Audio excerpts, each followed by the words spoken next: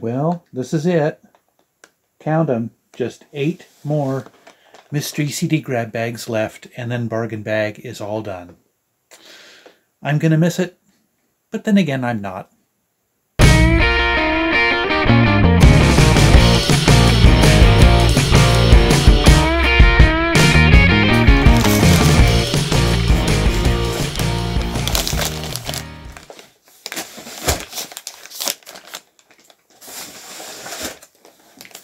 Gotta put all these bags back in after I did the cold open stunt. Greetings one and all, and welcome once again to Tom's Hit Parade. It is time for Bargain Bag. Yes, I'm gonna try, as I said, the rest of this year, the rest of Bargain Bag's life, supposedly, I'm going to try and keep Bargain Bag at the beginning of the month so that when list season comes in December, I don't have to mess around with Bargain Bag. I've had plenty of time to, let it soak in and all that other stuff. So yeah, here's to me keeping my timetable, so to speak. Anyway, yes, today we're doing my Bargain Bag video for the month of May. Can't believe it's May 2023 already. Yes, Bargain Bag is my hunt for buried audio treasures in the form of a mystery CD grab bag assembled from the bargain wall at Epic Seconds, a store in downtown Eugene. 8 titles in here. Who knows what's in here until I open the bag? I kind of sort of know. If I had an eidetic memory, I would definitely know what's in the bags, but I bought them. I've told the story before, but in quick summary, I bought the CDs when they were 4 for $1. I bought a bunch, enough for 2 years of Bargain Bag. Stuffed bags, all in one day, so I don't really remember what's in here. I do know that in one of the bags that I still have yet to open, I have the Schindler's List soundtrack and Play by Moby. So we'll see if either or both, I don't think both, I think they're in, those two are different bags, might be in today's bag, so we'll see. Anyway, but before I open the new bag, I'm going to talk about what was in the old bag. No, leave my mother out of this. No, anyway. Sorry, that was a bad joke. In last month's bag, let me put it that way. As I hope I don't lose my voice. My voice was fine until I started turning on the camera, and now I'm starting to get scratchy. I don't know. Anyway. Let's knock wood that my voice will hold through this video. Anyway, in rough order from cast-offs to keepers, let's break down what was in last month's bag. First off, Martin Zeller. This guy is a country blues artist. He's decent enough, except he has kind of a gravelly, low-down tone to his voice that it kind of sounds forced to me. Something about it, when I listen to it, it sounds forced. Maybe it isn't. I don't know. I'd never heard of this guy until I put the CD on, but it's just one of those things. It just sounds forced. I don't know. Forgive me if I'm being unfair to Mr. Zeller. Anyway, here we have another country one. For some reason, this month the country CDs were kind of just didn't float my boat. Kathy Mattea, a collection of hits. Actually, I might listen to this one again. Maybe, I don't know. But yeah, from what I remember of my last listen to it, yeah, decent enough artist. We've all heard of her. I'm sure you've heard of Kathy Mattea. She's been a fairly prominent country artist, not like Reba McEntire or anything like that, but she's had a decent career, decent artist. It's just, yeah, the songs didn't quite do it for me. Then we have this one. I'm kind of sorry didn't leave more of an impression on me. It's a new age acoustic group called Acoustic Alchemy. They're actually a duo. You can see right here. I have one other CD of theirs that was in my sister's collection, I think. And that's pretty good. This one, I don't know, I just didn't... and this one might be one that I re-listened to. I might just not have been in the right mood when it was playing, so who knows? I'm not in a huge hurry to get rid of the cast-off CDs, so if the whim strikes me, I will listen to the On the Bubble ones again. Also on the bubble was, the case is ugly. This case is dirty. Anyway, the Subdudes. This is a live album, obviously, and I had heard of the Subdudes before, or the Subdudes. Maybe that's how you pronounce it. I'm not sure. Anyway, in my head, it's always the subdudes, but it's probably the subdudes. Anyway, country rock kind of thing, Americana, I guess you'd say. Very talented, interesting group, and they have some interesting songs. Some pretty good, a pretty good sense of humor in a lot of their songs. So I will probably check this one out again, or at least keep it for now. And yeah, good stuff. Let me see here. No really catchy song titles that I could think of.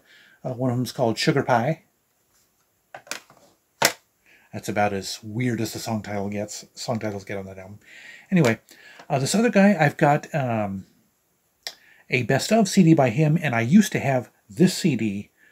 I liked his best of enough that I decided to go ahead and throw this one into a bargain bag. Mark Cohn, he is a singer-songwriter, pop rock singer-songwriter. Very good stuff. He's got a good voice, an interesting voice on him. So I'm probably going to keep this one, and maybe check out his subsequent studio albums. And then this next one kind of took me by surprise. I think it's going to be a keeper. This guy was the winner of, I believe, the first season of Britain's Got Talent, Paul Potts. And this is a popra, a pop opera crossover album, which is normally not my thing. I had a brief popra phase, last year, early this year, and it kind of wore out on me quite a bit. I might have just overdosed on it or something.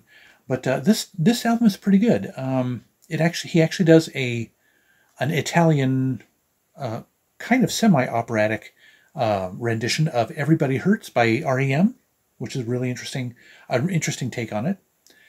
And "My Way," the Frank Sinatra song. And what else is on here? Not much else. Nessun Dorma, which is the song that he, I think the song that he won, or that he auditioned with on Britain's Got Talent. And of course a couple of other opera arias and that kind of thing. Music of the Night, the song from Phantom of the Opera, is also on here. So a good album. I like it. Not sure what it is about Paul Potts, but of course that REM cover kind of sealed the deal on me, deciding to keep the CD again for now. And this next one, this guy was in last month's bargain bag. A CD of his was in the previous bag. Jesse Cook, he is a Canadian Latin guitarist, an instrumentalist. And I believe this is his sophomore album, Gravity. His first album, which I can't remember the name of, was in last month's bargain bag. Or I might have the order of his album's releases reversed. I don't know. But anyway. And I actually liked both of these enough that I picked up at St. Vinny's, on my St. Vinny's crawl last week. His third album was in one of the stores, so I picked it up. So, yeah. And I realized that another one of his later CDs was actually in my sister's collection, the Rumba Foundation, which was and I ended up keeping that one. So that must be why I subliminally am attached to Jesse Cook, was I had forgotten that one of his later CDs was in my sister's collection. So yeah, I've got a little Jesse Cook library stacking up here. But the winner of this past month took me completely by surprise, and I just can't say enough good things about this. The Rinken Band. This is a Japanese band, and as you can kind of tell by their clothing, but that comes with a twist, which I'll explain in just a minute. But yeah, everything, all the song titles are all in not Japanese. They're an Okinawan band. They're from Okinawa. I looked them up on Wikipedia. And so, yeah, as you can tell from they are a traditionally Eastern, well, I'll explain. I'm getting ahead of myself. The CD is from Japan, so the text is in Japanese, but the band is Okinawan. But yeah, as you can see, all of the song titles are in Japanese. The entire booklet is in Japanese, barely a word of English. And yeah, as you can see on here, it's pretty much, except for the copyright indicia, it's all in Japanese. But they inject some Western influences in on this. Kind of like the I don't know, jangly. There's not really any jangly guitars, but kind of the uplifting, jangly, for lack of a better word, pop rock from the early 90s. This album was from 1993. That is present in a couple of the other world music influenced bands that I've come to like recently. Poi Dog Pondering, which is most or all of their members are Hawaiian, and Rusted Root, a couple of bands that I've come to enjoy over the last couple of years. I hear the same kind of Western early 90s pop rock stuff in the Rin Ken band that I hear in those other two bands. And so I really enjoy this. The first track, which again, the name's in Japanese, so I don't know what the name of the track is. It had an interesting time signature to it. And that just caught my ear right away, and I was just sucked in for the entire rest of the album. I love this album, and I realized while I was listening to this, actually, I didn't waste any time. I looked up online on Discogs, and Music Millennium up in Portland is selling the preceding album, the album that precedes this, on Discogs, brand new and sealed for $20. So I bought it. I had to buy it. I love this album so much. So yeah, I don't know what else to say. It just really took me by surprise. There are going to have to be some really good albums in here for this not to top my bargain bag finds of the year list at the end of this year. It is that good. If they're on Spotify, I'm not sure if they are, or whatever your music streaming service of choice is, I would check out the Rin Ken band. And this album is called Banji. As you can see here on the spine here, Banji is the name of the album. So give it a listen. I recommend it, especially if you kind of like the world music, or at least world music influenced, I guess that's the word, artists. Yeah, I would definitely try that. Excuse me, I got to get a drink of tea.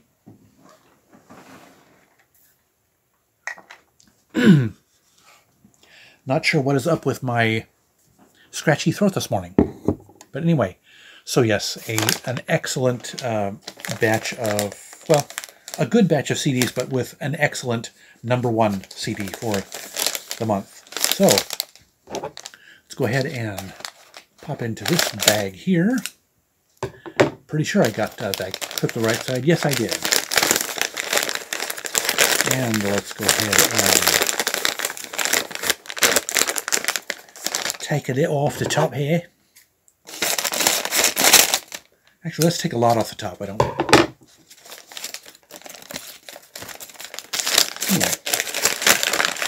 Okay. Here we have.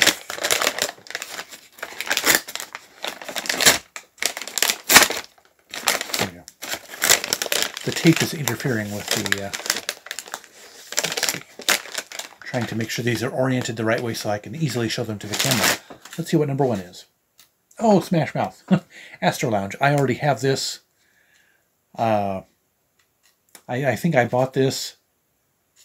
I bought my copy, so to speak, after I had assembled these bags. Obviously, I'd forgotten that this was in the bag. So, yay, Smash Mouth. And of course, this has... this has All Star on it. So it is their big hit album. Then the Morning Comes is another really good one. And Can't Get Enough of You, Baby. So, yeah. I don't know. They're a not-so-guilty pleasure of mine. They're fun to listen to. What can I say? And then we have...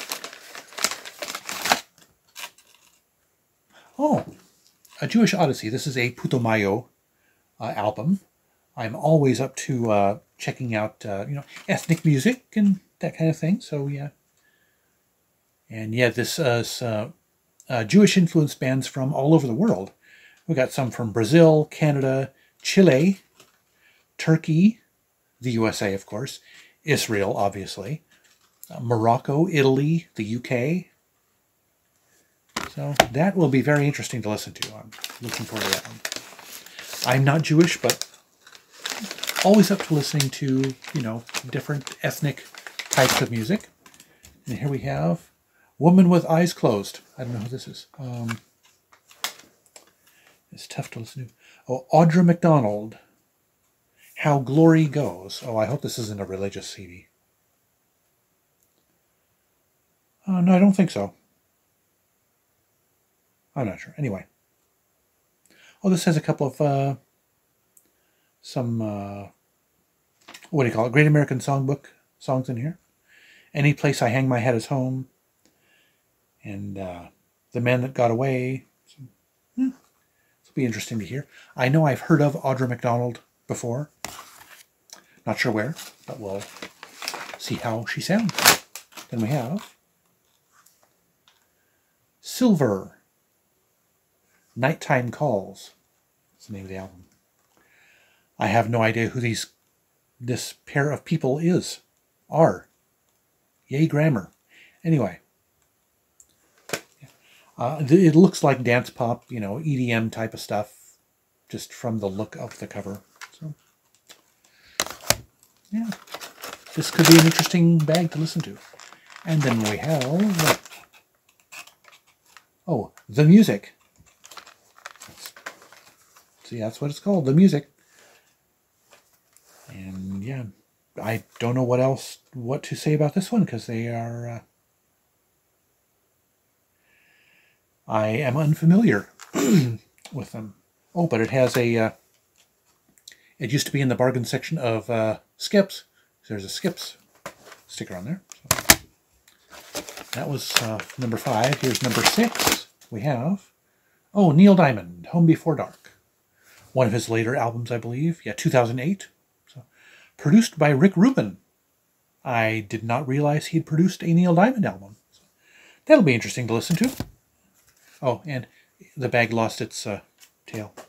1, 3, 4, 5, 6. So 2 more CDs to reveal in this bag. Oh, the Spin Doctors. Pocket Full of Kryptonite. Their most successful album, I believe. And I honestly, I couldn't identify any of their singles if I'd heard them on the radio. Just, yeah, well, it's interesting to hear that one. And the final CD in this bag. Oh, cool. 100% Fun by Matthew Sweet. This is another one kind of like, what was the other one last? Oh, Liz Wright from a few months ago. I almost bought a CD of hers from the store, and then soon after it showed up in Bargain Bag. And when I was on my St. Vinny's crawl last week, I was this close from picking up the CD a couple of times when I saw it, and I decided not to. And I guess this is the reason why. I guess maybe subliminally, subconsciously, I remember packing this one into a Bargain Bag. So, well, this will be an interesting month to listen to. Several well-known artists in here. Half of them are well-known. Well, I'm not going to bother listening to the Smash Mouth CD because I already own it. So, but yeah. So, yes, another interesting month of Bargain Bag. It's on months like these that I'm kind of sorry that it's coming to an end. But, you know, as I've mentioned, and thanks to my St. Vinny's crawl, I have gotten way behind in my CD listening backlog. So it'll be nice to not have these extra 8 CDs every month to listen to, so I can devote more time to the ones I spent more money on. So anyway, but yes, that'll do it for Bargain Bag for the month of May 2023. I hope you enjoyed this video. If so, hit that like button and share it with your friends. And give me your thoughts, questions, suggestions, or constructive criticisms in the comment section below. Also scroll down to the description for the links to my Twitter and Instagram feeds, and links to my favorite fellow YouTubers who are all worth checking out. And don't forget to subscribe to my channel if you haven't yet, and browse my past videos. And be sure to ring that notifications bell so you'll be the first to know each time I drop a new video. Otherwise, thank you so much for watching. I'll see you next time, and remember, life's too short to be a music snob.